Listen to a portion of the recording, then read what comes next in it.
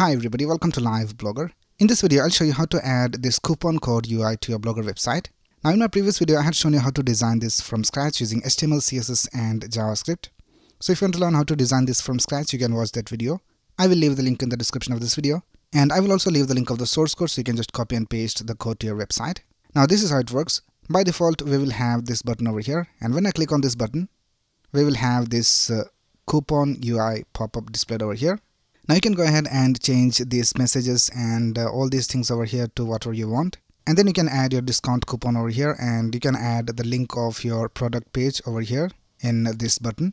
And then we have this close button over here, and if I click on that, we can see that the coupon UI disappears. So this is what we're going to add in our Blogger website. So let's get started.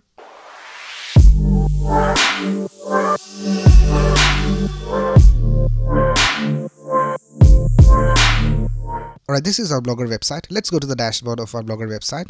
And if I go over here to theme, we can see that I'm using this theme called Contempo Lite. Alright, now let's add this discount coupon inside a post. So let's click on new post. And here for the title, I'll just type huge discount or something like that. And now here we will add the code. So the first thing you have to do is go into the HTML view.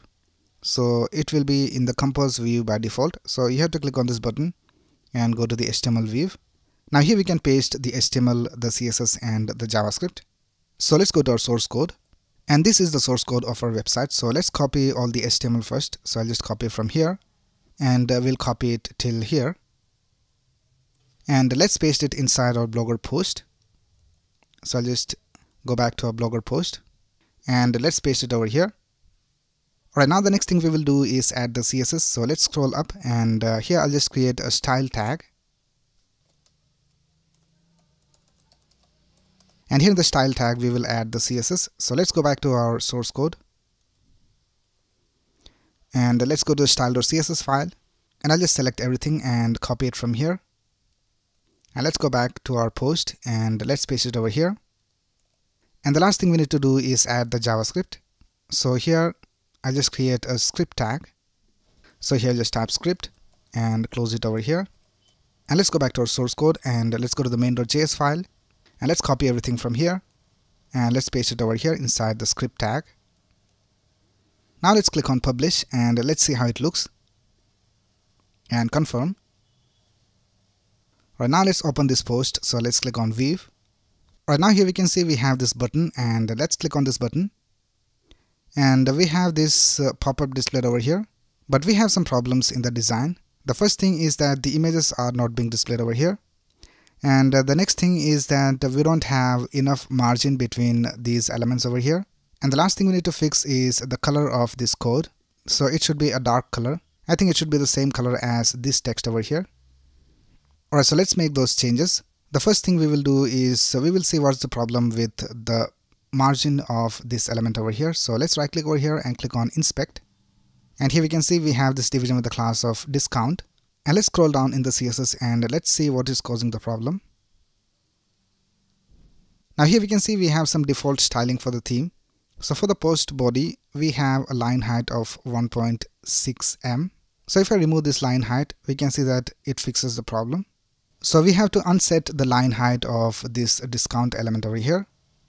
And then we need to change the color of this text over here for the code. So here we can see we have this division with the class of code. And here we can see in the theme itself, we already have some color set over here. So we have to add some color to this code division. So let's do that in our CSS. Let's go back to our post and let's open the post. And let's scroll down and let's go to the discount. So here in the discount, we need to set the line height to unset. So I just type line height unset. And then we need to add a color to the code. So let's see what's the color of the heading. So let's copy this line of code from here. And let's scroll down and let's paste it over here. And now for the images, we need to add the SVG code inside the HTML itself. So if you go back and if we scroll down, we can see that we are adding an image tag, and in that we are adding the source of the image. So we have to remove this line of code from here and we have to add the SVG code. So let's go back to our source code. Here we can see inside the images folder we have these two SVGs. So we are adding the link of those images over here. So let's go inside the SVG, and here we can see the code of the SVG. So let's copy all of this from here, and let's go back and let's paste it over here. So this is the code for the BG SVG. So I'll just remove this line of code from here and paste it over here. And then we need to get the SVG of the gift. So let's go back and let's open the gift SVG, and let's copy everything from here, and let's go back and I'll just delete this line of code, and let's paste the SVG over here. Now if you go back to our index.html file, we can see that we are adding this class called BG for this bg.svg and a class called gift for gift.svg. So let's go back and let's add those classes so that we have the correct styling. So here for this SVG, I'll just type class and I'll just type gift. And then for this SVG, I'll just type class, and this is the BG. So just type BG. Right now let's update this and let's see whether it solves the problem. Let's go back to our post and let's refresh this page. Right now let's click on this button. And we still have some problems with the line height of the elements. So let's right click over here and click on inspect. And what we will do is we will add some default line height. So let's select all the elements. So here we can see that we have a selector where we are selecting all these elements. And what we will do is we will add some line height over here. So I'll just type line height, and let's add a line height of let's say 1.3 or something. I think this looks alright. And the last thing we will do is we will set the position of this coupon container to fixed. So right now we can see when we scroll down and up, we can see that the coupon container also moves, but we want it to have a fixed position. So let's right click over here and click on inspect, and let's select the coupon container. So I'll just select this, and here instead of position relative, I'll just type position fixed. And now we need to set the position. So I'll just set the left position to 0 and the right position to 0 so that it is in the center. And we'll also set a top position of I think 30 pixels. Or let's increase it a little bit. I think 70 pixels looks alright. And we'll also add a z index. So I'll just type z index, and let's set it to some higher value. So I'll just type 200. Now you can go ahead and change these values to your needs. Right now let's add these changes to our CSS. So I'll just copy these 4 lines of CSS, and let's go back to our CSS. And here for the coupon container, I'll just set the position to fixed, and I'll just paste the lines of code. And we need to remove this position relative from here. And the next thing we need to do is add the line height.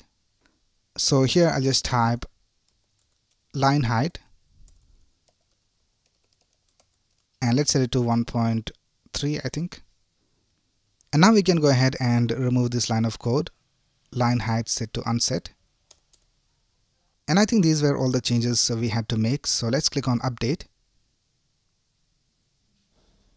and let's go back to our post and let's refresh this page. And now let's click on this button, and now we can see we have this pop-up displayed over here, and everything looks alright. Let's click on this close button, and we can see it disappears. So now you can go ahead and make changes to this data, and you can add your code. And this is an anchor tag. So if you go back to our post, here we can see this is an anchor tag. You can add the link of your product over here in place of this hash. So that's basically how you add a coupon code UI to your Blogger website. Alright, that's it for this video. If you have any doubts, you can ask in the comments below. And if you like this video, please click on the like button and subscribe to this channel to get the latest video updates. Thanks a lot for watching. Have a nice day.